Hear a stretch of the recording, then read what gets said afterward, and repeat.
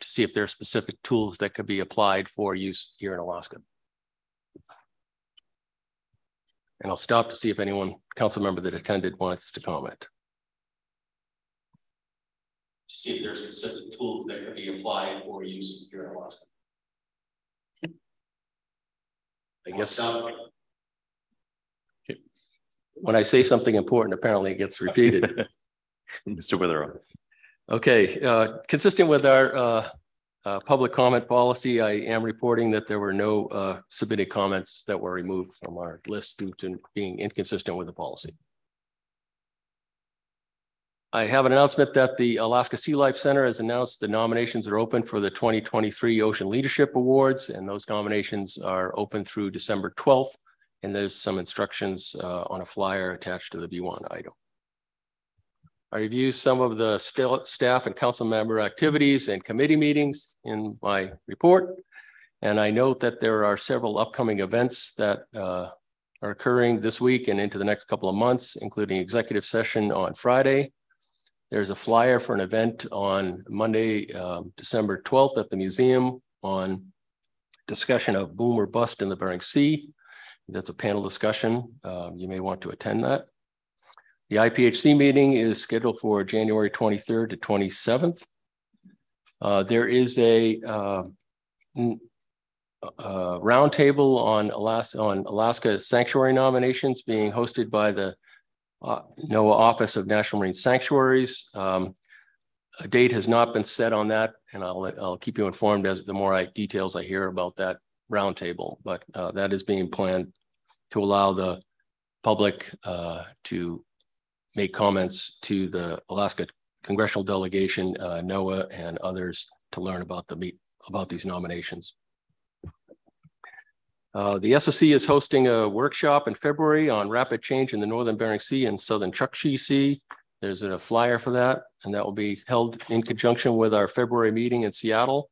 We're hoping to have participation from council members and even advisory panel members when they start talking about how to make changes to our management system during that workshop. There's a flyer for Comfish Alaska to be held in March in Kodiak, and that's attached. There's also a notice that the Marine Resource Education Program that you learned about back in June is launching a program in the Pacific region. And that first workshop is scheduled for April 17th to 21. That's free to participants, and seats are limited. So there's some information there for those fishermen that would like to attend that MREP program. And lastly, Mr. Chairman, the North Pacific Research Board will present one of the short films about the Arctic Integrated Ecosystem Research Program that Mr. Mesereau mentioned at our last meeting. And rather than talk about it, I'm going to let Dr. Lynn Polensky and Brendan Smith come up to the table and present us with some information. Thank you. Thank you, Mr. Witherell. And good morning. Good morning, Mr. Chair, and good morning, council members. For the record, my name is Lynn Polensky, Executive Director of the North Pacific Research Board here in Anchorage. With me is Brendan Smith, our Communications and Outreach Director. We're here to share the Arctic Coastal Communities video that was recently produced at the completion of the Arctic Integrated Ecosystem Research Program, or otherwise known as IERP. You probably heard of that. The video is about 7 minutes long. I'll provide some context for the Arctic IERP, and then I'll turn it over to Brendan to further highlight the community engagement aspects of this program and to also give the video a proper introduction. So the big question that we sought to address in this Arctic IERP was how will reductions in Arctic sea ice and the associated changes in the physical environment influence the flow of energy through the ecosystem in the Chukchi Sea. To address this question, it was going to require a lot of people, a lot of collaboration, a lot of money, and a lot of time. So this was an $18 million program that included support from BOEM, the North Slope Burrow Shell Baseline Studies Program, the Office of Naval Research, NOAA, and University of Alaska Fairbanks, spanning from 2016 to 2021, and a lot of Arctic communities. They had several field seasons starting in 2017 to 2019. Over 50 scientists worked collaboratively across disciplines that included biological, physical, oceanographic, chemical aspects to look at how climate changes overall impact the species that coastal communities depend on in this area: marine mammals, marine birds, and fish. And we also had members from 8 communities as far south as Savunga and St. Lawrence Island to Kiagvik, participating in the entire IERP and attended regular principal investigator or PI meetings. In September, staff played the video for our panels and our board, and our chair, Councilmember Mesereau, thought it would be timely to share this video with you to illustrate how NPRB has and will continue to include local traditional knowledge, community involvement, and co-production in the programs that NPRB funds. Now I'll turn it over to Brendan to highlight the community involvement, engagement components that actually led to the production of this video. And also kudos to Brendan, who had a big role in producing the video and actually getting some of this footage. So. Thank you, Lynn. Brendan? So for the Arctic IERP, coastal community involvement was important throughout the entire program. And during the research planning process, for example, NPRB staff and chief scientists set up hub meetings throughout the region, including Nome, Kotzebue, and Utqiagvik, to engage with communities and listen to what research priorities were important to them, and then tailor the science and research operations around those community needs. During research operations, we had 3 Alaska Native research assistants aboard the research vessel Sikuliaq and research vessel Ocean Star. And we had communicated daily with the communities around the vessel when we were doing ship ops and let the communities know where those vessels were. There was also a significant social science component to the program that involved multiple community members from different communities working together and actively engaging with Arctic IERP scientists.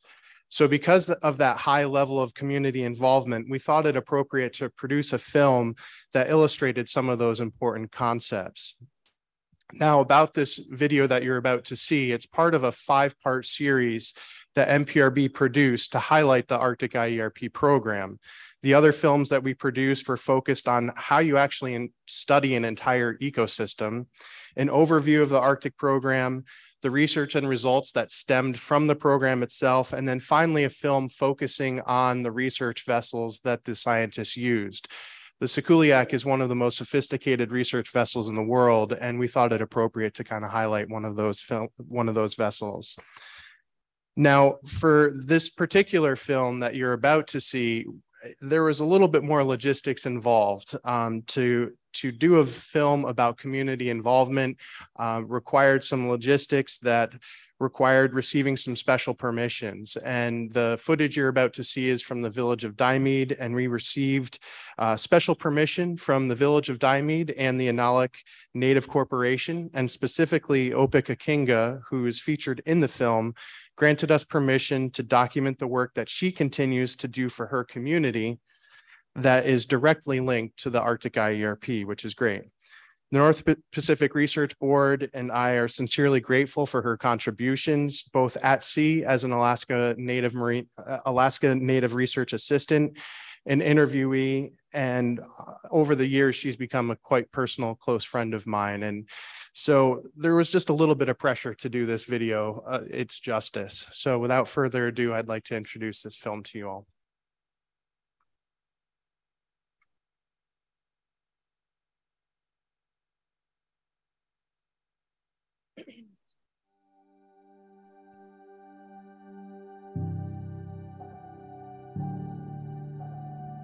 My people have always been aware that it's changing and we're having to live around these changes for safety, but then little do they know that these changes are occurring in the ocean.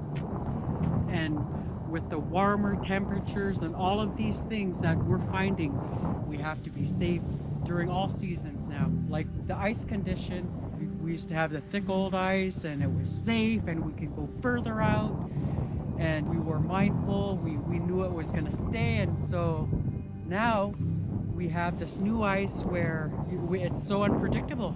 We wait for the ice to go away so the barges can come in, right, to bring supplies, fuel, that kind of necessary items.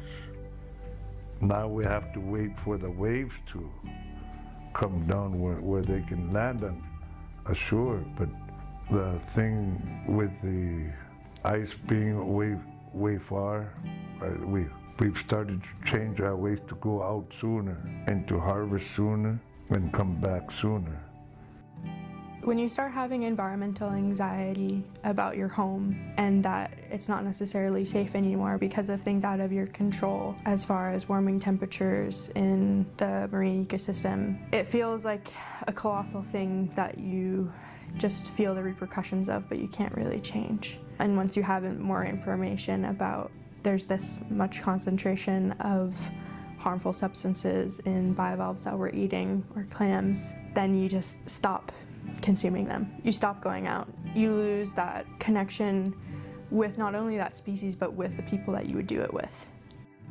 So to me, the fascinating thing about a program like the Arctic IERP is drawing together people who are studying so many different aspects of the ecosystem, from the physical conditions all the way up to the top trophic levels, the top predators and so on, and including the coastal communities. And by getting everybody together thinking about this, we start to be able to see things that are not apparent if you're just looking at one piece. I don't know how you could get to that without something like the Arctic IERP, and to me that's both the joy and the value of it.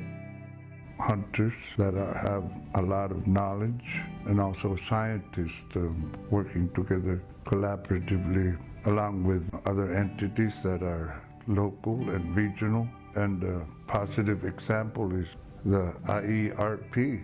I think those kind of things need to continually progress and to work in a positive way. Opekakinga of Little Diomede participated in research aboard our cruises during the springtime in 2017 and 2018. She's continuing to engage in science in her community, doing things like harmful algal bloom monitoring and crab monitoring. I'm Opekakinga. I'm the environmental coordinator with the native village of Diomede. And I'm super thankful for having that opportunity to be on Sikuliaq, because everything I experienced on there really helped me to want to do something like this. Because of them and seeing all the different scientists do their remarkable work, I felt like I knew I was going to do something like that. Working so close to scientists and seeing the actual work being done, that was the big, pushed me and say, you got to do this. Well, I want to make sure our environment is, healthy, land, air, and sea. We need them to be healthy so we can have healthy crab, healthy seal, healthy walrus. With climate change as it is, warmer waters, and that it's all affecting the marine ecosystem, we want to be careful. We want to learn how taking in our harvest is treating our human body, and this is just one way to do it, documenting.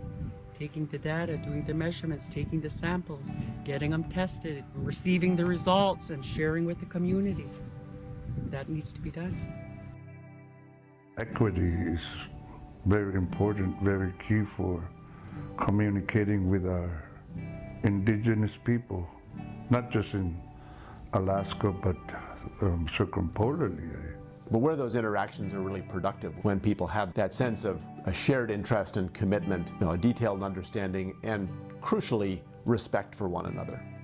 I can't tell an Arctic coastal community leader what matters to him or her. I can provide information for them to digest, for them to put it together with everything else going on in their world and figure out where priorities should be. And I think that's an important thing that could be done in future IERPs, is to think very carefully about that process of not just gathering and analyzing information, but how we distill it into action, and how that's being done in coastal communities and how we can support them as they're doing it. Having that community involvement piece, making sure that what we're doing as scientists is also representative of community research priorities, that it's actually included in the management process and the research process. because otherwise it doesn't feel like it's relevant, or that people coming into my community don't understand the local context. And I think that that's where the management divide really comes from, is people not thinking that they understand each other. Working together can only lead to a positive way, and we also see that there's more interest now from local students that hope to become biologists. The Arctic IERP made really good progress in engaging Arctic communities in the research at every stage, but I think we can go even further when we engage in our future IERPs to really do research together with the people who will find it the most relevant. I see opportunities for Alaskans to improve IERPs and for our IERPs to provide even greater benefit to Alaska communities. We can work together even more closely to design the research questions and our approach to answering them. Because IERPs facilitate continued collaboration over a number of years, they allow you an opportunity to build the relationships that could allow the use of Western science alongside Indigenous knowledge.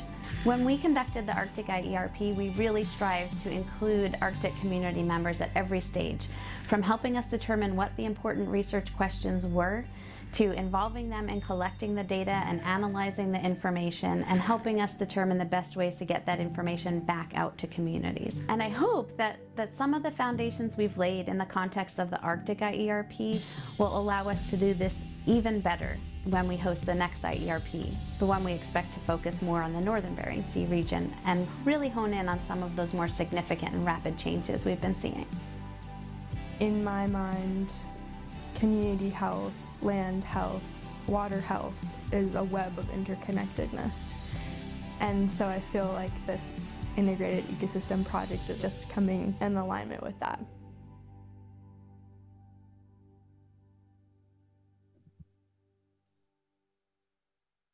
Mr. Chair, while the credits are running, I just wanted to make a quick comment about the power of film and why we made these films to begin with. And film can really help communicate science in ways that the written word or fact sheets just simply cannot. And videos retain that viewership and unveil a scene much differently than other mediums. And so we saw that opportunity, and especially for the community involvement piece for the Arctic IERP, we decided to use that footage and go out and acquire footage on the village of Diomede to produce this particular video. And each IERP that NPRB produces has a dedicated funds to support outreach and engagement. And so for the Arctic program, we wanted to create meaningful products, not just outreach products that we can say that we spent the money and we're done. We wanted to create products that have meaning, that are tangible, and that are all tied to one another and fit into a larger, broader engagement strategy. So these films will be premiered at AEWC, AMSS, and hopefully AFE in the future months here. And we have a couple of other things up our sleeves to promote this video as well. And I'm welcome to entertain any questions. Great. Thank you, Mr. Smith and Dr. Polensky. Look to Mr. Mesereau to see if he has any comments he'd like to add. Thank you, Mr. Chairman. Thank you, both of you, for your coming over here and doing this, braving the weather. I just thought when I saw that video the first time around that it sort of, if you look at the IERP, it explains how co-production can actually work.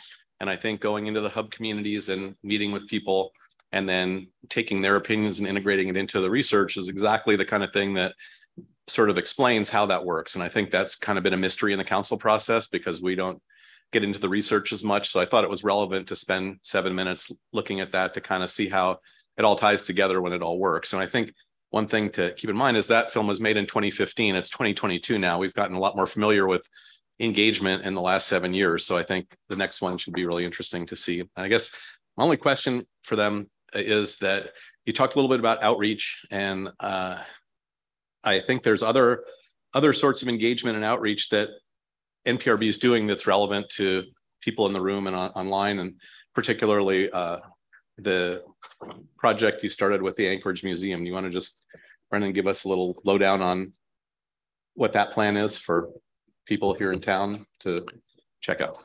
Through the chair, if I may. Yeah, so I kind of did a softball to Andy there.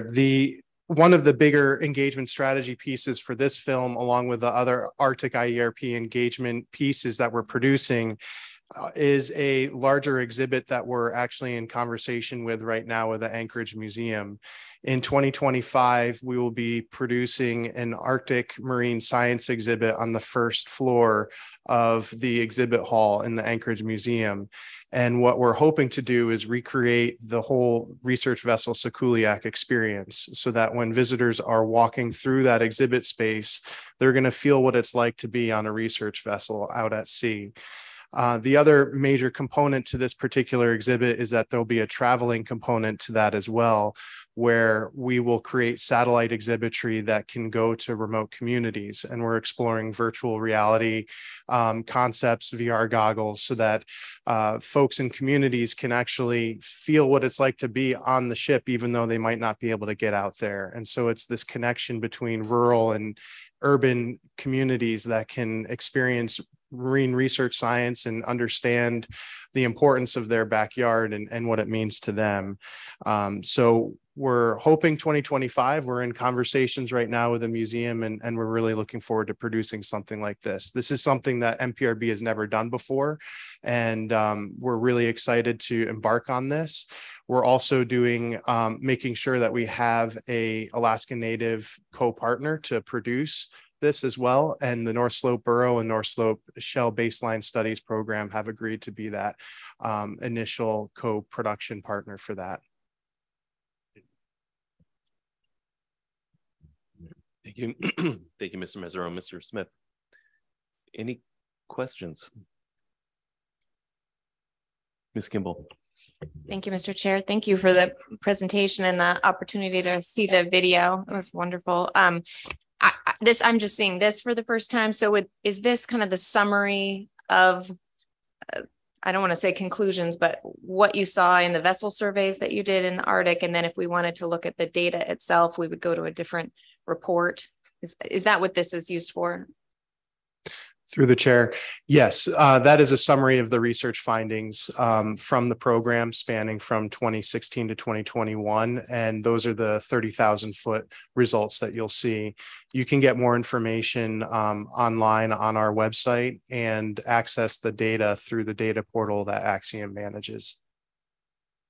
Thank you. And then quick follow-up for the next iteration, I guess, of the program. Have those research objectives or questions that were mentioned in the video, are those already determined? For the next iteration, the Arctic is complete now. So we're moving into a new IERP, and we're at the really early planning stages of it. And that's in the Northern Bering Sea. That's where it's focused. So we're just starting to meet with community partners and getting the word out and getting partners involved in that. So really early stages. This is going to actually, it started already with an assessment of what's out there on the Northern Bering Sea. And then over the next, I think 5 years, we'll be working on this program, on a new program. So those objectives haven't been set yet. We're just, again, in the early stages. So we'll be talking more to you and others at meetings locally and around Alaska. Thank you. And I just, yeah, if there's an opportunity, we get a lot of this kind of the same, I guess, questions or push for research in certain areas on certain topics, and in the Northern Bering Sea in particular, and the Eastern Bering Sea. And if there's any opportunity for this council to help inform that through our public process, I guess we have Mr. Mesereau as a contact, but I just encourage kind of continued coming to this session and letting us understand where you're going with those. So maybe we can help inform that as well. Absolutely. Thank you. Thank you, Mr. Chair. All right, thank you, Ms. Kimball. And for those online and members of the public, in Ms. Kimball's first question, she was referring to a pamphlet that was handed out to council members. We'll also be putting a link to that pamphlet on our e-agenda so that, that members of the public can refer to that. Further questions, Mr. Twite. Thanks, Mr. Chair. First off, thanks very much to all three of you for bringing this and for understanding that the value it would have for council members in particular to really sort of have a tangible feel for how this is working. you're well aware that we're, as a council, still in the very early stages, in the formative stages of exploring how to integrate, how to sort of understand and integrate LKTK with the science that we're very used to working with. And it seems to us to still be a fairly daunting process that we're really right at the beginning of in many ways. I'm wondering, from your perspective, how difficult were those first steps for you? Were they the sort of thing that just took a lot of time with maybe even a lot of false starts, or was it something that once you got started, it started to come together more smoothly? Just some sense of what those first couple of years of trying to walk down that path felt like. Through the chair, good question. First, I just want to say we're definitely.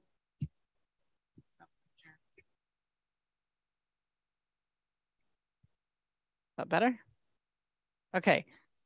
I'm not on now though. We're back on? Okay. All right. Well, definitely not the experts here. We learn as we go, and hope we're successful and hope we meet the needs and expectations along the way of everyone. So I wasn't around during the beginning of that, but I would say we've learned a lot. And I think the key thing for me in my mind is getting out there and talking and building relationships. You can't be successful without those. So that's the fundamental, those are the fundamental building blocks of making this successful, is encouraging, building the road, forming the relationships, and asking the questions. What's important in your area? What's important to you? And going from there. And Brendan, I'll let you fill in on any details specific to experiences at the time. Sure. Thank you, Lynn. So North Pacific Research Board has had a long-standing commitment to LTK spanning all the way back from 2002 when it was first started. We had LTK committees, and then we started infusing LTK into the broader context of having our advisory panel committee as well. So it's been an evolving process. As Lynn mentioned, we're not the experts, we're still learning. And I think to be humble is very important in this process. And in particular to this video, I couldn't do this without the relationship building that had transpired with Opik and I over the years, as she was a research assistant on Sekuliak. And I knew that her story was important to tell. And it was important that she was involved in that process. And so involving as much as possible at that community level was paramount for the success for this film and just for our relationship as well. Like I mentioned, there was a lot of effort that went into this, and we wanted to make sure we did it right.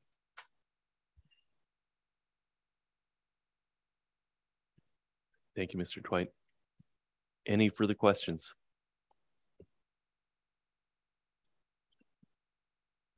Ms. Kimball. I just to follow up on my previous question. Is there a direct link, or do you work with the authors of our ecosystem status reports that are really focused on the Bering Sea and Northern Bering Sea? I just want to ensure that connection is made. Yes, we do. We've got a lot of connections with the council and the council staff and on your committees. So yes, actually, Danielle Dixon and Matt Baker working with your staff, as well as some of the chairs of the committees, Bob Foy, on sort of thinking, again, early thoughts on how to pull this together and give it a solid direction. So yeah. Thank you. All right. Thank you, Ms. Kimball. Okay. Thank you so much, Dr. Polensky and Mr. Smith, for coming to present with us this morning, and Mr. Mesereau for bringing this forward. Fantastic job. Thank you. And thank you, Mr. Mesereau, for including this on your ED report. Appreciate it. Thank you. Yeah, thank you all. And thank you, Mr. Chair. Okay. Mr. Witherell, I believe that concludes my report, Mr. Chairman. Okay. Any questions? Mr. Twite? Thanks, Mr. Chair. Mr. Witherell, I saw in the Seattle Times that there's apparently a panel being scheduled for Monday evening at the Anchorage Museum that the Seattle Times, Anchorage Daily News, I think some others are putting on. I'm wondering, has the council been contacted about that? Do we have any understanding of what the ability is to either attend or do we have a role in that at all? Yeah, thank you, Mr. Chairman. Mr. Twite, I was noticed about that panel discussion that will be held at the museum next Monday, just a couple of days ago. So I didn't have a chance to incorporate it into my written B1 report, but I did include a flyer that's attached under B1 with the details on how to participate and attend and where it is and what it's about and who the panelists are. You can get it on their website that's listed. But we don't have any role in that, I'm assuming. Not officially, no, Mr. Chairman. Further questions for Mr. Witherell? Ms. Baker. Thank you, Mr. Chair.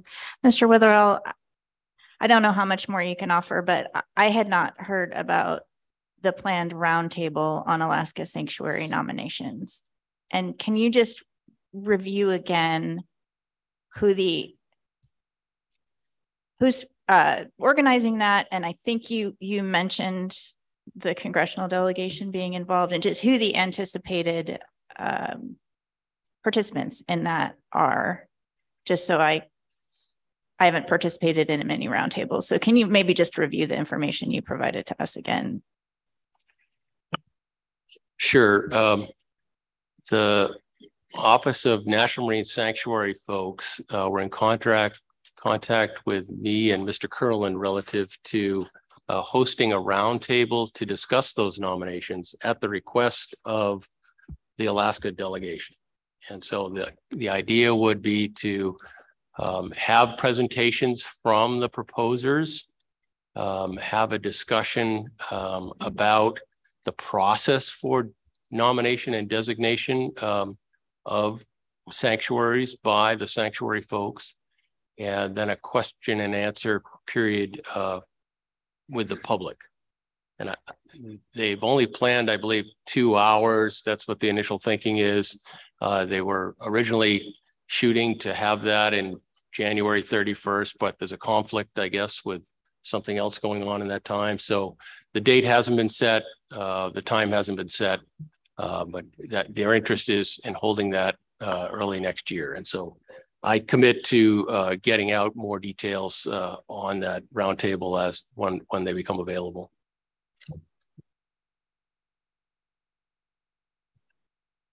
Quick follow-up, Mr. Chair. Thank you for that, Mr. Witherell, and appreciate your offer to keep the council participants updated on that. But in terms of the public, we might, since the NOAA Office of National Marine Sanctuaries is hosting this event, I anticipate we'd also expect to see communications from them in terms of announcing this more broadly for the public. We just often, I just want to make sure it's fairly broadly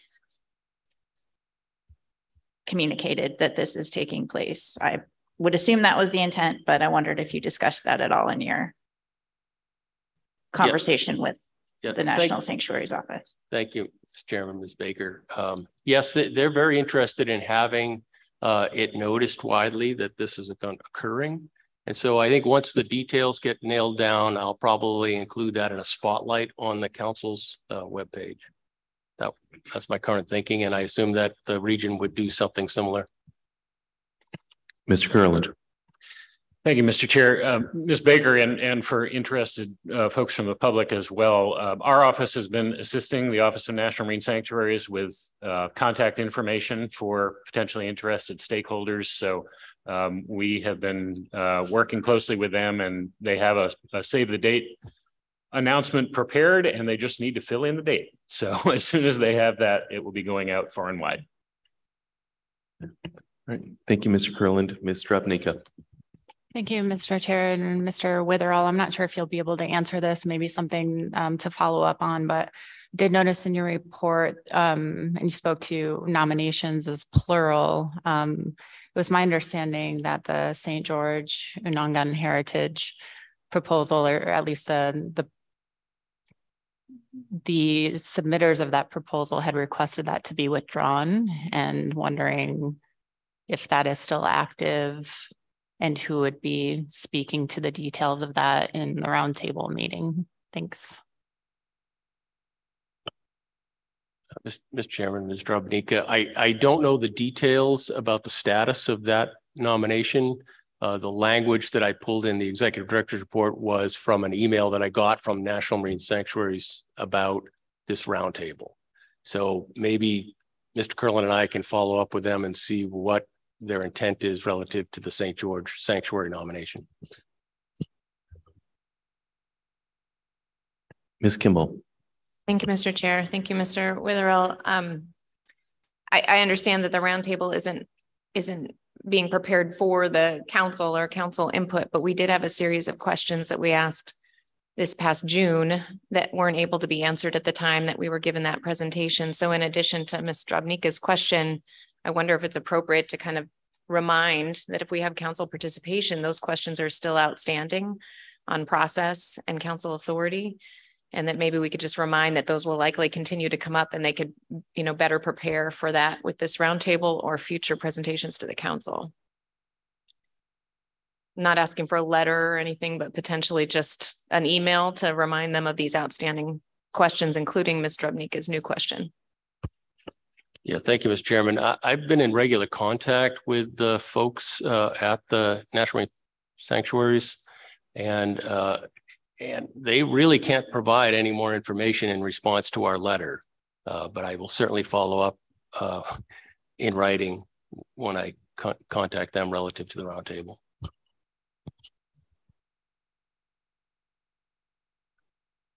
Further questions for Mr. Witherell? Okay. All right, that concludes our B1 report. That'll bring us to B2. Good morning, Mr. Keaton. Good morning. For the record, Josh Keaton. I work for NOAA Fisheries Alaska Regional Office, currently in the position of acting SFARA, which will change soon, as you'll hear later on in the report. This is the typical December report. It can be quite large because we have a combination of some annual reports, including the amazing in-season management report that Mary will give. So just to help, streamline this, I'm just going to go through a brief overview of how I'm going to tackle this large amount of information, and then we'll proceed through. So I'm going to start with addressing the items in the actual B2 report, skipping the ESA section 7 until at the end of that. We'll talk about our staffing changes, move into the ESA section 7 report, and then cap us off with that in-season report that I know everybody's looking forward to. So to start us off on the NMFS B2 report, we usually give a progress on rulemaking. The comment period for the economic data report revisions closed on December 5th, and a final rule is expected to be published sometime in early 2023. The proposed rule to implement IFQ Omnibus published on November 23rd. Comments are invited through January 3rd. And then we have our harvest specifications process, which the Gulf of Alaska published on December 2nd, and the Bering Sea harvest specifications should publish sometime this week. I'm going to go back to discuss Amendment 123.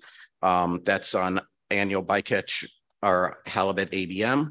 The proposed rule and the final EIS are scheduled to be published in the Federal Register on December 9th. The notice of availability published on November 9th. However, we noticed an error that resulted in the proposed FMP text for Amendment 123 not being available to the public for comment. This error was remedied immediately on December 2nd. However, we are actively preparing a notice of publication in the Federal Register to extend the comment period to provide the public the full 60 days to review and comment on the proposed FMP amendment. All relevant written comments received by the end of the comment period, whether specifically directed to the BSA FMP amendment or the proposed rule, will be considered by NIMS in the approval disapproval decision for amendments 1, 2, 3 and addressed in the response to comments in the final rule. The FEIS will be published on the Alaska Region website, and we will post links to these documents in the Federal Register on the Council agenda under B2 later this week when these documents publish. Moving on in the B2 report, we received notice from headquarters that they. Ms. Vanderhoven. Thank you, Mr. Chair. Thank you, Mr. Keaton. I apologize if I missed on Amendment 122, the Trawl Cloud Rationalization Program. I'm looking at the table and I thought we were expecting that proposed rule by the end of November. And so I guess I'm just looking for kind of an update and if we're still on target for implementation in 2024. Sure. Through the chair, Ms. Vanderhoven. We know that they are that is actively being worked on. There is a slight delay. I do anticipate that we will see something filed relatively soon. I don't have the dates right off the top of my head, but I can get those to you later. We do not anticipate any delay in the implementation of that program as currently scheduled. Okay. Moving on, we did receive notice from headquarters that they are looking to or considering initiating a review of national standards 4, 8, and 9. I think what I understand from that is they're considering publishing an advance notice of public rulemaking to gather input from the public and stakeholders to determine what next steps the agency will provide. So this is just a preliminary notice on where we're at there. Ms. Baker. Thank you, Mr. Chair. Thanks, Mr. Keaton, for raising that issue. I wonder, do you have any information on what prompted that decision or why those particular standards or anything? A little bit of information and mostly because of, some of the visits that we had from some of the people in NOAA and hearing from the public. There is an interest to look at, ways to reduce bycatch and other things is, I think, one of the primary drivers, but being not a decision maker, that's the only information I know. Thank you. And so in terms of the process, I think what you were able to say is the intention of the agency to publish an advance notice of proposed rulemaking. And so can you remind us, we're used to rulemaking being regulations. Mm-hmm. Why would there be rulemaking for national standards? Can you remind me what that process is? Sure. Through the chair, Ms. Baker, this is definitely not an area of my expertise. So I would phone a friend, but I don't know if I have that access right now. But I think at this stage, I think they're looking to collect comments on, from the public in general before they move towards the process. That's what I know, and I'll look to John Curlin. Thank you, Mr. Chair. So essentially a way to look at this is scoping, not in the NEPA context, but the intent is to put out a notice to inform the public of the agency's interest in potentially revising the guidance for these 3 national standards. As Josh indicated, this grew out of the administration's interest, partially from feedback that Assistant Administrator Coit heard when she's been visiting with stakeholders in Alaska and other parts of the country in looking closely at the agency's guidance on the national standards, dealing with bycatch, dealing with communities, and dealing with allocations. So the intent is to put out the notice to inform potential future action which could include a subset of those national standards. It wouldn't necessarily mean updating the guidance on all three. I know the guidelines in the past have been published in the Federal Register. I might look to Mr. Fortenberry here. It's not a rulemaking per se, but do you want to elaborate on that? Councillor. Thank you, through the chair. Yeah, that's correct. So the MSA requires that the agency publish guidelines for the national standards. Those guidelines do not have the force and effective law. So they're not rules, but they are published in the Code of Federal Regulations. So all of our guidelines are in the CFRs at 50 CFR 600.310 and following. Yeah, so if we amended the guidelines, we would have to publish those amendments as like in a rulemaking essentially, but those guidelines don't have the force and effective law.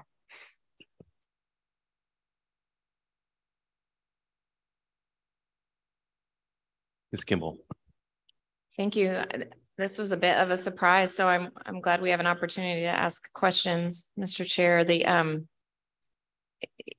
guidelines don't have the force of law, but they're often referenced in litigation or used as a basis for litigation. And I'm wondering, is for this notice of proposed rulemaking, the agency is looking for feedback on whether to even undertake this process and potential substantive input on how to change the guidelines? Are both of those things in play for this first rule? Through the chair, Ms. Kimball, I think, as I indicated, I think the intent here is scoping. It's to put the public on notice that the agency is contemplating revisions to these guidelines, and to get input on that, and to get input on the direction that the agency might take in revising the guidelines. That's about all I can say on that. Follow up, Mr. Chair, is that your understanding then that this would be a lengthy process by which councils would have opportunity, since we use the guidelines in order to ensure our actions are consistent with MSA? Is this something we should be ready to undertake in the next year, or is this a longer term process? Mr. Chair, Ms. Kimball, I'm not aware of a specific timeline that has been charted out for this, but it's an interest of this administration. So I think that to some degree puts some kind of time context around this. There's definitely recognition that this has broad implications for all of the 8 councils and for all of our fisheries. So that's why it's being pursued in a deliberative fashion to get input up front. And there'll be a lot of dialogue and a lot of process to make sure that that's a very thorough opportunity for input to inform whatever direction the agency takes. Thank you.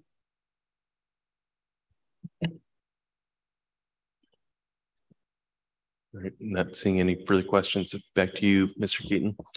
Sure, thank you. The next part of the B2 report is the cost recovery fee percentages. We typically would publish these in this. You can see what those values and how they have changed. Additionally, there is a GAF report, indication attached there. I think the high points on that is that the lease prices for GAF increased substantially in 2022. Moving on, we have the 2023 annual deployment plan for observers and electronic monitoring. If you remember, in order to provide analysts working on this task, to focus on some of the cost efficiencies analysis, we're rolling over largely the same plan that we had operated in 2022 under. The specific selection rates that will be operated in 2023 are posted in the report. There's a tribal engagement update. NMFS has been in the process to hire a tribal liaison that will greatly increase our capacity to conduct effective and meaningful outreach with our tribal partners. I don't know what the timing of when that person would join, but I know it's getting close to that time. And we will inform the council when that person starts and everything and move on. As for consultations, NMFS has not engaged in any formal tribal consultations since the June 2022 meeting. We did put our tribal engagement newsletter out. There was a Department of Interior / NOAA consultations that we participated actually while we were at the October council meeting. These were going on concurrently. We put a little report in there indicating what and who was in attendance there. There is an update on the convention on the conservation and management of pollock resources in the Central Bering Sea, or the Donut Hole Convention, virtually between November 14th and the 25th. The annual report will be provided to the council as soon as it's available, but it was not available at this time. There's another update on the ESA status review for sunflower sea stars attached. And then that moves us into personnel changes. I'm going to start with the people that have left. We've taken 3 large hits since October, and large amounts of knowledge leaving as they go on with different parts of their lives. Our Deputy and Regional Administrator, Doug Meekum, is retiring at the end of December after more than 17 years into the position. I learned recently he is the longest serving deputy ARA, and we thank him for everything he's done for us over 17 years, and we wish him well in retirement. Additionally, a lot of you know Rebecca Campbell, who was our admin assistant in sustainable fisheries ever since I started. She's helped me immensely. I'm so sorry to see her go, but she's also going to be moving on to retirement at the end of the year. And finally, Jennifer Watson also has accepted a position with the Environmental Protection Agency. We wish her well. We know she's very excited for her new job. And, you know, she's been a familiar face here at the council and dealing with various issues, particularly in monitoring and scales and stuff like that. So those are 3 transitions that we've had go out. But it's not all bad news, because we've hired a new staff. We've picked up Dr. Richard Brenner from the state of Alaska, who will start working from us in January of 2023 as a supervisor for the ecosystem branch, replacing Dr. Anne Marie Ike, who moved to become the Protected Resources ARA. He's worked for ADF&G for over 15 years, comes with lots of supervisory experience, along with some direly needed salmon experience. So we're really happy to bring him on board. And this is news that's hot off the press. It's been talked about in the hallways, but there was a selection made for the new SFARA, Miss Gretchen Harrington. And I would like to invite her up to the table. We are extremely happy to have her rejoin Sustainable Fisheries and help lead us. And I'll just turn it over to her. Good morning, Ms. Harrington. Good morning, Mr. Chairman, members of the council. Thank you, and I'm excited to work with the council in my new role. And we have one final addition. Joel here sitting in the front row. We reported to you back in October that we were facing staffing changes, and we were looking at different ways in which to address that. One of those programs available is what's called the Lantern program, which allows us to kind of borrow within the agency and allow people to get some experience. So Joel works for the Observer program as a debriefer. He's going to be coming over and helping me in the monitoring branch do VMPs and stuff. And I think he starts this week. And so we're welcoming him into the council process. And so I just wanted to welcome him. Thank you, Mr. Keaton, and welcome. Ms. Baker. Thank you, Mr. Chair. And I really do have a question, but I want to start out by thanking you, Josh, for acting over the past few months and while continuing some of the regular work you've done in support of this council process. And I wanted to congratulate Ms. Harrington on her new position. I've worked with you for many years, and so I look forward to continuing. But I really do have a question, like I said, Mr. Chair. Mr. Keaton, I'm sorry, I'm a little slow. In the beginning of your primary B2 report, if you review this, I apologize. There is a note that due to unexpected changes in staffing resources in your division, the earliest possible implementation of the trawl EM action would be January 2025. And I think that was different than what we were expecting. And can you just confirm for me? I'm not recalling when we took final action, what our expected timing was. Thank you very much, Ms. Baker, through the chair. You know, this is the one thing that I wanted to make sure I said, and the one thing I skipped. And something very important, as you all know, in my involvement with Trolley-M. So yes, we did have some unexpected changes from the October meeting to now, which has caused us to take a harder look at what our timeline is for Trolley-M. And as a result, trying to meet a 2024 implementation date is not possible at this time. You know, we will try to streamline this as much as possible, but we know that we would not be ready for 2024. So we're setting the timeline to 2025, and we're working on various ways to look for funding solutions to give us that bridge gap. And there may be I think part of that would be maybe a request from the council to write a letter to ask what those resources may be.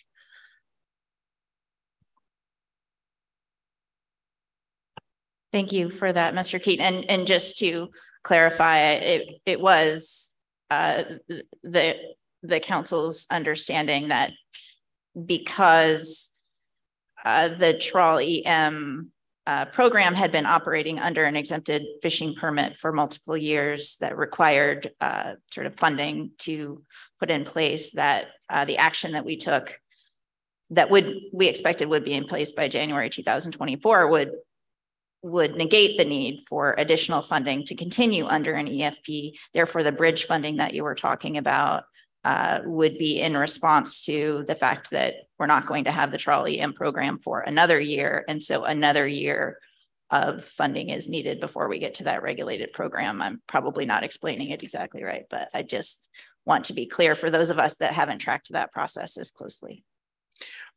Through the chair, Ms. Baker, you got most of it correct. We are operating under an EFP, and therefore we are using NIFWIF funds currently to support that program. I would also mention that as we, you know, even though this is a delay, we do not anticipate this to impact the vessels that are currently using EM. We're looking for those funding sources. We have a few ideas, you know, to keep this program going forward with no lapse in those that are participating, because we also benefit from it greatly in the increased data quality. It would be more problematic to try to stop and start. There's a lot of different reasons. So that's why we are communicating this now, communicating this early to give us the time to be able to figure out and make sure that there's no issues going forward.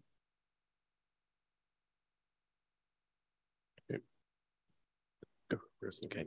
Ms. Kimball.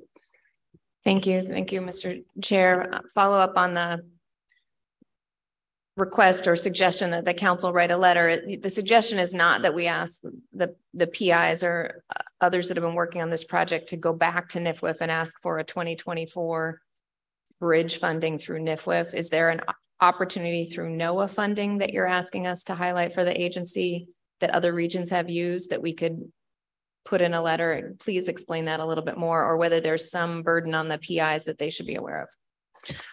Through the chair, Ms. Kimball, yes, there's a lot of monies. We know that our Senator Lisa Murkowski has, you know, pushed hard to provide us with monies for electronic monitoring to bring us across. We, you know, there are various pots of money that is for bridging these gaps, and other regions have taken advantage of those. And so what we're asking is to just figure out what those pots of monies are, and, you know, express our interest in being included in them. And specifically with our senator doing such a great job getting us access to electronic monitoring monies in the budgeting process. Mr. Twait. Thanks, Mr. Chair. I'm not sure I actually have a question, although I'm going to certainly be interested in input from the agency on this. But it sounds to me as if at this point, first off, the council should recognize and express appreciation to the region for suggesting, at least from a standpoint of continuing implementation of the program, that extension of the EFP for at least a year, if not longer, in order to accommodate this. so that on the water, we have continuity of what's turning out to be a very beneficial and important program.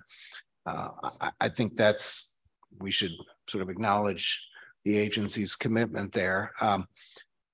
I think as well that it does make sense to me at this point that the council should consider a letter from you to headquarters, just noting that this unfortunate circumstances come up, acknowledging both the agency's commitment as well as the council's very strong interest in ensuring that while we wait for the ability to make this a regulated program, we maintain the ability to actually have the program operating on the water, noting that that means essentially another year of bridge funding and requesting the agency's assistance in helping find that, and in particular inquiring about some of the sources of funding that we're aware of that have been so far by the agency directed towards bridge funding nationally. I think a letter like that could be crafted pretty quickly and get that out. But at least as one council member, it makes a lot of sense to me. But I'm also looking at Mr. Keaton and others from the agency to see if that type of a letter is likely to be successful. Mr. Kurland. Thank you, Mr. Chair, Mr. Twite. We certainly appreciate any support from the council in that regard. A factor here was we were actually on the verge of bringing somebody on board, another reg writer to assist specifically with this program, had extended a job offer, and then the person unexpectedly declined just before starting. And we just don't have a lot of depth on the bench right now. So given the length of the hiring process, when something like that happens, it's a real setback for us. So understand the interest in continuing to run this program through the EFP if possible in the interim. And we will do our best to get appropriate resources to help with that. And any support from the council would be appreciated. Thank you, Mr. Kurland. Okay, we can discuss the letter a little bit later in the agenda then. Anything further, Mr. Twite? On a different subject, relative to the Donut Hole Convention, several, in conjunction with this year's virtual meeting, several of the U.S. domestic advisors had expressed some interest in having Commerce and State convene a meeting of the Bering Sea Fishery Advisors, the BISFAB. And I'm just wondering where those plans lie at this point. I understand it's too late for and really wasn't requested in the context of this year's Donut Hole, more in terms of looking forward, both in terms of what's the future of BISFAB, but as well trying to get an update on and an understanding of where things may lie relative to our relationship with Russia in particular. And that I haven't heard anything more about that request. I'm wondering if Commerce has any information, or if Mr. Moore at State has any information on the status of that. Through the chair, Mr. Twite, I do not have any of the additional information on that readily available at this time, but I will look during the break to get that information for you and get that to you. Mr. Moore. Thank you to the chair. Thanks for the question. Just to set the context, and particularly for members of the public who may not be aware. Mr. Moore, can you get a little closer to your mic, please? Sorry. Thank you. Thanks for the question. Just for a little bit of background in case members of the public aren't familiar with some of this. So we have the US-Russia Intergovernmental Consultative Committee, the ICC, which is a bilateral diplomatic dialogue that takes place between the United States and Russia. It had been taking place generally once a year. Linked to the ICC is the North Pacific and Bering Seas Fishery Advisory Board, or the BISFAB, which is a body established by statute to provide advice and guidance to the US representatives to the ICC on fisheries. So the future of the ICC is unclear at this point due to the current geopolitics. The State Department and NOAA are discussing options for a path forward. We recognize the value of dialogue with Russia on fisheries issues and hope that resuming such discussions can be something we can work toward at a future point. In the interim, we continue to rely on input from stakeholders and welcome continued communications with those of you engaged on issues related to Russia. And so I welcome the views and perspectives of council members, of members of the public on this. But at this point, this is really what I have to share on this. Thanks. Mr. Dwight. Thank you, Mr. Moore. I think it's safe to say that at least several of the BizFab members have expressed real interest in an actual session and understand there's a huge amount of uncertainty, but also want to make sure that the state in particular understands that as we experience the northward shifting of stocks, a lot of concern about increased potential for Russian interactions with stocks that up until now have been predominantly U.S. Stocks that have been largely able to be managed within just U.S. waters. And so it's one of those very unfortunate things that as the relationship deteriorates, the need for the relationship is probably increasing. And I think that's of real interest in making sure that state understands that. Thank you for that through the chair. Yeah, noted, and we'll definitely keep that perspective in mind as we work on a path forward. Okay, all right, any further questions?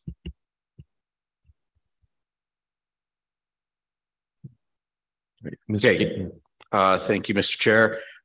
We have a couple more items to do. The first coming up is a short discussion on the ESA Section 7. I'd like to invite Dr. Anne Marie Ike up to the table as our Protected Resources ARA, largely because we are striving to be in a cooperative environment and communicate regularly.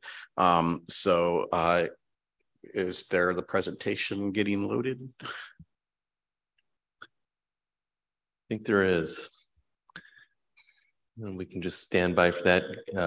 And Dr. Ike, whenever that comes up, please proceed and good morning. All right. It looks like it's up.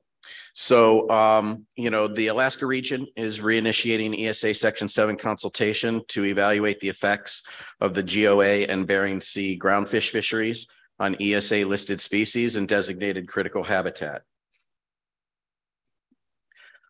ESA Section 7 consultations are routine analyses conducted by NMFS and other federal agencies.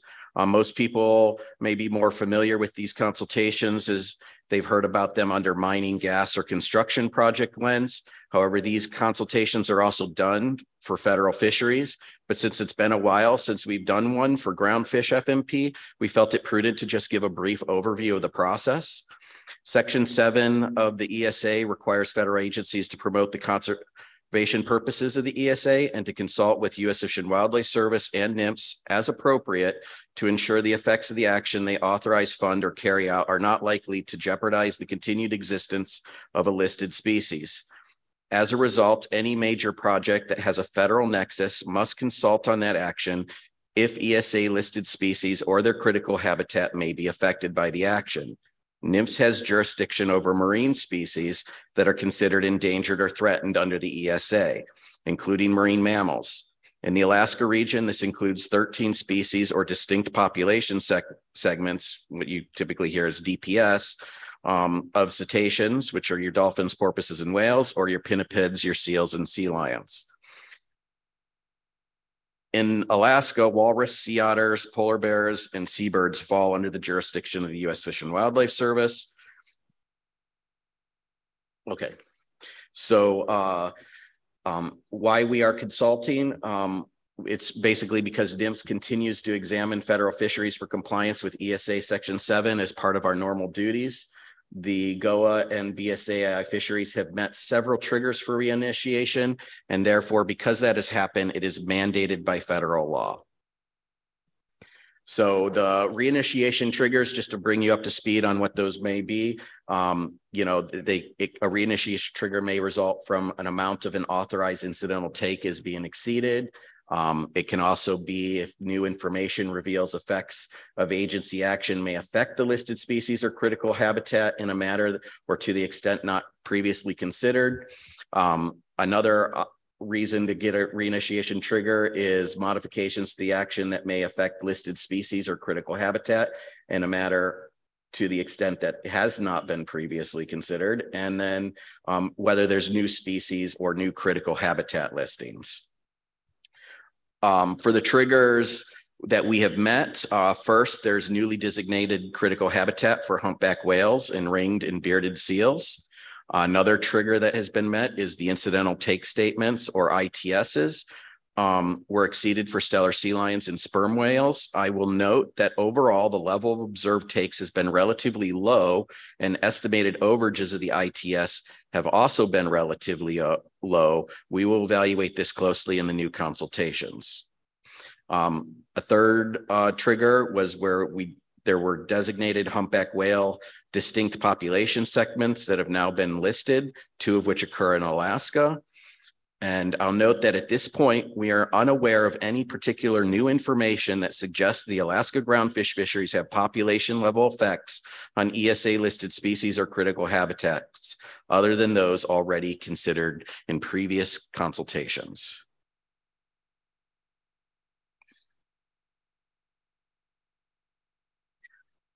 So just to bring you up to speed on the consultation process, NIMP's Sustainable Fisheries Division will conduct an initial analysis. That's what we call the biological assessment. Once that's done, it's handed over to NIMS PRD that will take that biological assessment and evaluate the effects of the action to ESA species. And that's what we commonly use the term biological opinion. The consultation will be on the current and status quo fisheries. So basically how the fisheries are operating now. NIMS plans to complete one consultation for the GOA groundfish FMP and another for the Bering Sea groundfish FMP. This is because NIMS does not have the staff resources to move both consultations along at the same time. However, we do note that there are data needs and background information for each consultation that will overlap in part, which we think will increase some of the efficiency. Currently, the anticipated timeline is for SFD to start with the Gulf of Alaska, as I mentioned. That work is already currently underway on the biological assessment part. And then we will move, once that's completed, we will move into the Bering Sea, likely in 2024. NIPS plans to keep the council, tribal partners, and the public appraised of the progress made on these consultations. This is the first step in making sure that we keep you informed throughout this process. And with that, we could take any questions. Thank you, Mr. Keaton. Ms. Kimball. Thank you. Thanks for the presentation. I am less familiar, I guess, with this process, and I don't know if it's a question for Mr. Keaton or Mr. Curlin, but I have 2 questions, and one is just on the scope of this and whether it really is just looking at status quo fisheries on ESA listed species and critical habitat and bringing forward our current, what did you say, Josh, authorized incidental take amounts, or whether this process with the inclusion of new trends in these species has an opportunity to modify those incidental take amounts. I don't know what the scope is for the opportunities for change in our level of interaction that's authorized under the current consultation. Dr. Ike. Thank you. Through the chair, for the record, I'm Anne Marie Ike with National Marine Fisheries Service. So through the chair, Ms. Kimball, through this process, the protected resources, when they're developing the biological opinion, will look at the take that's estimated to occur through the prosecution of the groundfish fisheries. And that can modify the incidental take statements that result from this. But we are evaluating, to get to your initial question, we are evaluating the status quo fisheries as they exist now under their existing management regimes. If you allow me to just repeat what I think you said, Anne-Marie, is so that incidental take amounts could change up or down based on new population trends that we might see with listed species. That's a possibility. Correct.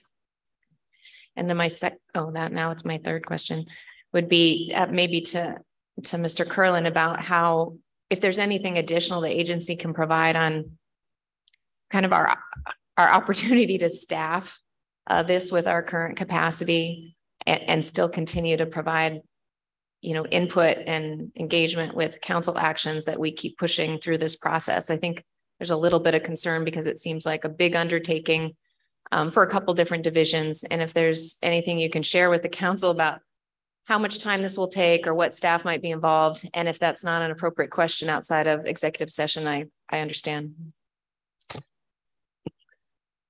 Mr. Chair, Ms. Kimball, thanks for the question. I don't think I can give you very precise answers to that other than it is a big undertaking, but one that, as Mr. Keaton and Ms. Ike indicated, we've determined is necessary to ensure continued compliance of the fisheries with the Endangered Species Act. So it's big. It's going to take us a couple of years to get through this. As Mr. Keaton indicated, we're going to start with the Gulf of Alaska FMP and then move to the Bering Sea FMP. As he indicated, there are some efficiencies there. There's some information that can be used for both. This is a challenge, but it's something that we felt is necessary at this time to ensure continued compliance with the Endangered Species Act. Mr. Twait. Okay. Yep. Ms. Baker. Thank you, Mr. Chair. Thank you for that response, Mr. Kurland. I wonder, so during Mr. Keaton's presentation, he noted that NMFS plans to keep the council informed in terms of progress made on the consultations, but I guess I'm just putting this out there for consideration. Following on Ms. Kimball's question, can we also think about the impact of these consultations on NMFS staff as we move through potential council actions? And I'm not sure of the plan to keep the council apprised of the progress, whether it's in a B report like this, or have you, I would just encourage you, maybe that's not a question. Have you thought about different ways that we could think about, you could keep the council apprised both of sort of the substance and progress on the consultations themselves and what that means in terms of what the council's looking at if we're thinking about taking a final action, for example? Can we have those conversations at that time? Will that be possible? I know you can't do it right now, but maybe then. Yeah, Mr. Chair, Ms. Baker, thanks. We absolutely will try to keep this an open and continuing dialogue. I think during these B reports is a good time to provide regular status updates. If there are emergent issues that we feel like need to be brought to the council's attention in between council meetings, of course, we will do that as well. And yes, we will speak to the workload implications as the council is contemplating actions to take while these consultations are underway.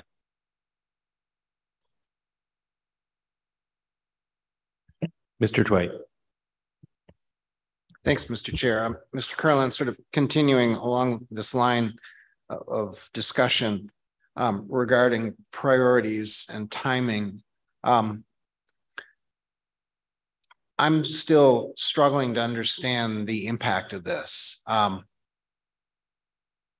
And in particular, I'm wondering about one impact that we've been having a lot of discussion around the council table and with stakeholders about the importance of taking a hard look at our programmatic SEIS and potentially revising that.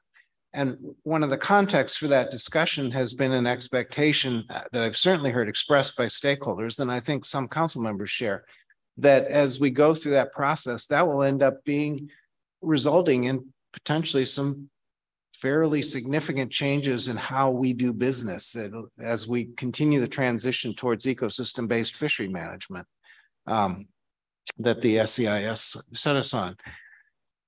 And so I'm trying to weigh the agency's decision that there's a need to re-examine status quo in a ESA context, with a sense that within a fairly short period of time, in terms of years, status quo may not be all that relevant, and that we'll probably have to go through the whole reconsultation process as a result of a re-examination of the programmatic and where that leads us as a council. So from where I sit, it kind of looks like a lot of staff time and effort now going into a process to examine status quo when we're not sure how much longer status quo is really going to work for us. And yet, to sort of pile on to my question, it seems that the resources going into this may well delay our ability to re-examine the programmatic and begin to, as a council, as stakeholders, examine how we're going to confront, in particular, the challenges of climate change, what kinds of tools we're going to be adapting to that, and how that would sort of change how we do business as well. So it feels like we're choosing, or the agency really for us is choosing a somewhat reactive action at this point, instead of facilitating a proactive approach to the challenges that we've got ahead of us. And it is a question, and the basic question that I'm asking you to give me context to is, why does that make sense? Why does the agency's choice to devote the resources that this is going to require in this matter make sense at this point, when it's going to delay, at least in my judgment, our ability to to try to get ahead of some of the challenges that we're facing? Mr. Kurland. Mr. Chair, Mr. Twite, thanks for the question. I'm fully committed to supporting the council in trying to be more proactive in response to climate change. We are facing a situation where the fisheries are never static. There are always changes in our management process, some incremental, potentially some that are more transformative in the future as to how we would approach things. I'm also mindful that in my role, I need to make sure that the agency is in compliance with all applicable law. And that's an agency responsibility. And we need to ensure that the fisheries remain in compliance with the Endangered Species Act as we are progressing. The kinds of changes that you're referring to are likely multi-year changes, multi-year processes to develop new approaches to consider potential new paradigms for how we are approaching fishery management. In the meantime, we need to stay in compliance with the law. And I've gotten this question a number of times about, why now? And I think Mr. Keaton and Ms. Ike tried to go through that in terms of the triggers that we have hit in exceeding the authorized levels of take, in having new endangered and threatened species listings, in having new critical habitat designations, and in needing to generally update the information regarding status and trends of listed species and what's known about their interactions with fisheries. So we really can't wait. And need to make sure that these consultations are brought up to date. I'm, frankly, I would be concerned about potential vulnerability to legal challenges if we did not update these consultations.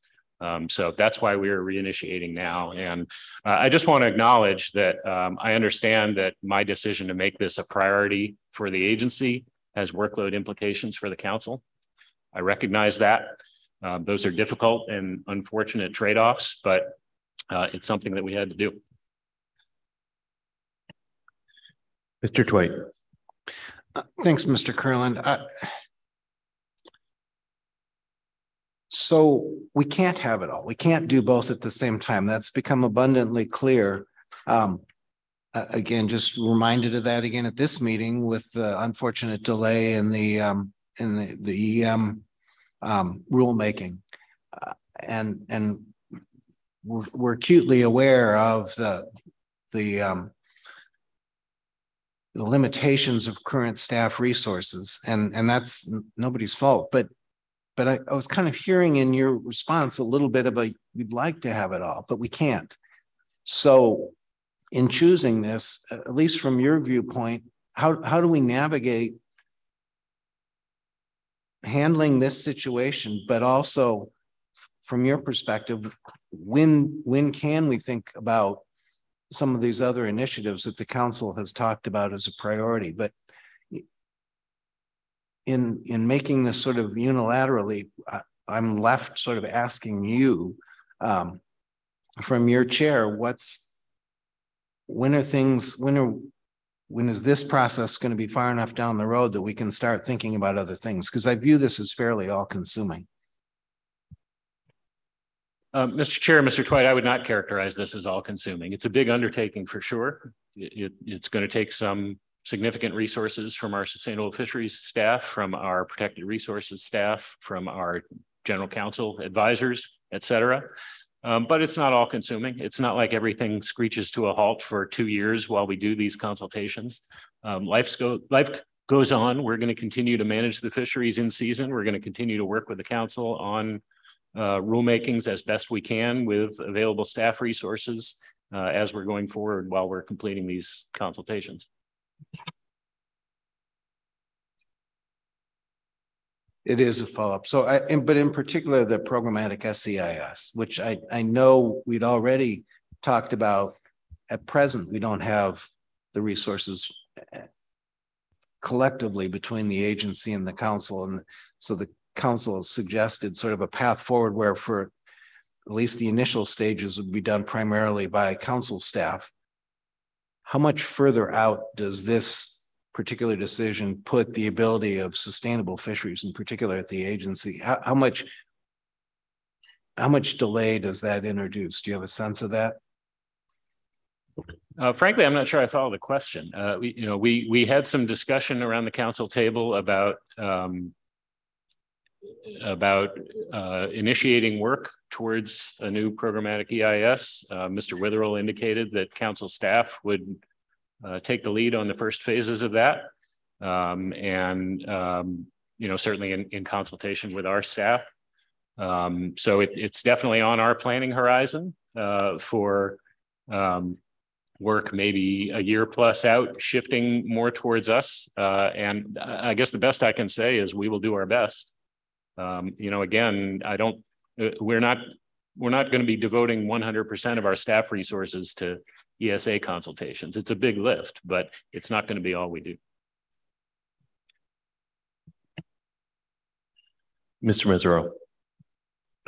Thank you, Mr. Chairman. Thank you, Mr. Kurland, for your comments. I guess I understand why these are all necessary, and I appreciate the exchange you had with Mr. Twite, but I also feel like the nature of this discussion that just occurred could be deeply disturbing to some stakeholders and other users of the resource that have real pressing disastrous issues. And I guess it would be helpful to hear from you that you feel like you, despite undertaking these endeavors, feel like you still have enough staff available to at least move the most critical issues coming before this council through the regulatory process at a normal pace. And if you don't, maybe we should let those people that are counting on this council to take action on the next few meetings to know that they should prepare themselves for a slower than normal process, which is already slow in their eyes. I guess that's my concern is that this discussion may be sending a message to stakeholders on the phone and in the audience that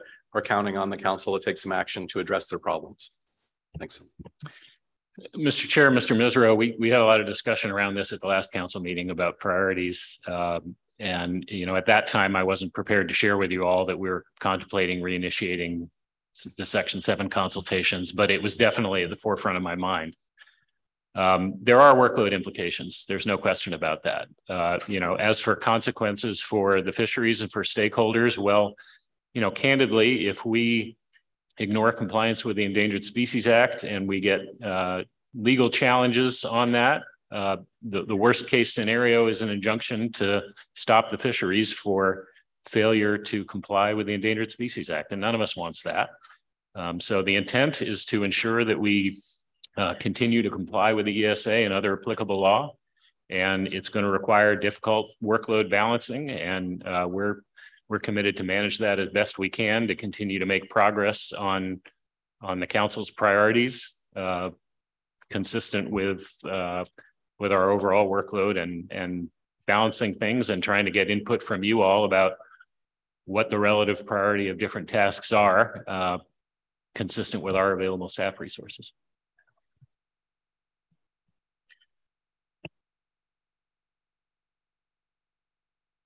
Ms. Kimball. Oh, sorry. Mr. Keaton? Yeah, I just want to provide some support to Mr. Kurland here. You know, as he stated, we put a lot of planning into this, right? We're also making progress in hiring our staff, or, you know, new staff to fill some of those holes. I see positive impacts here. There was a lot of planning that went in to identify which staff and where that might meet the priorities. So I just want to give a little bit of comfort here that was well thought of, particularly in light of all the various projects that are, or, you know, initiatives that the council might do in the near future. This is not all encompassing. This is including like a team of people. And this is why I wanted Dr. Anne Marie Ike up at the table. You know, we're communicating, we're planning, we're cooperating to ensure that the council can continue to do their business while we undertake this task. And I hope that helps. Ms. Kimball. Thank you. I'm trying not to beat a dead horse, but I just wanted to emphasize that one of the improvements that the agency came to us with several years ago was, you know, not just the council taking final action and ensuring there was staffing available at NIMS to then write the rule, but that there were NIMS staff available prior to final action to ensure that we weren't missing something specifically around monitoring or enforcement or anything that affected catch accounting. And I guess I just want to emphasize that this is not a question that if we're going to lose that opportunity for that early involvement, that just extends the process because we most likely haven't captured everything that we need to prior to writing a rule, and then the agency needs to come back to us.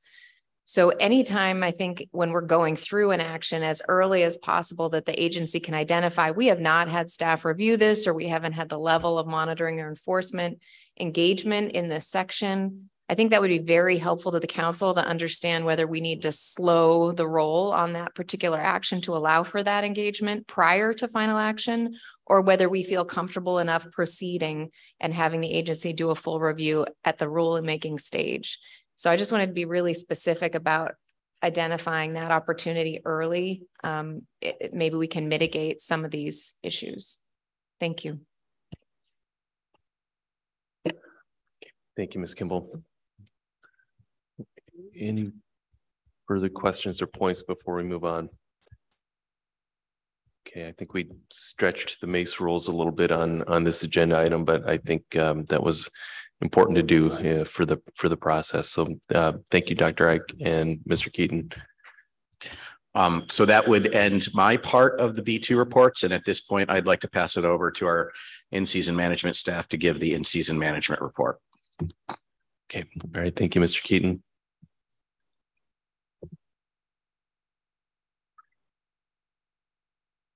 And good morning, Ms. Furunas and Mr. Whitney. I suspect that we're going to wind up taking a break at some time in the middle of these presentations. So sometime around 10, if you're feeling a natural break point. Okay, just great. Feel free to signal. Yeah, we can break at any point. Okay, really.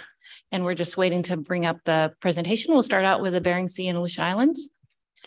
This is a 2022 review of the annual groundfish fisheries for the federal fisheries. That'll be coming up here in just a minute.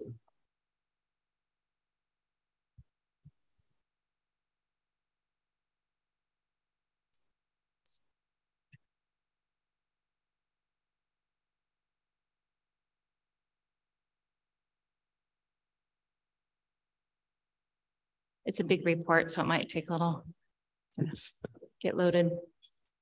I'm not quite hearing that. Might need to pull the mic a little bit. It's a large report, so it might take a little bit. Oh, to sure. Load Okay. up here.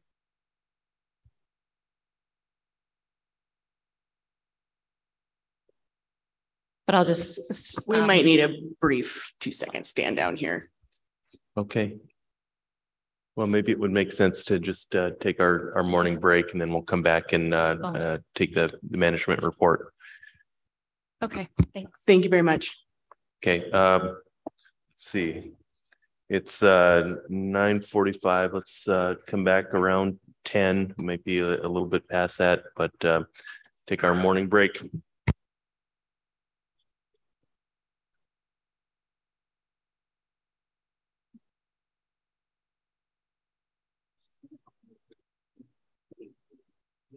Did they just send it to the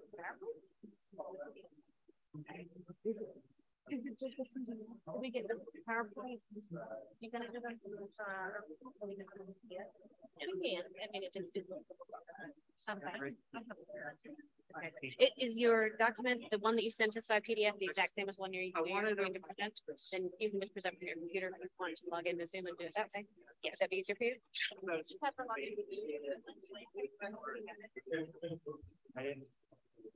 What I wanted to hear, I want to do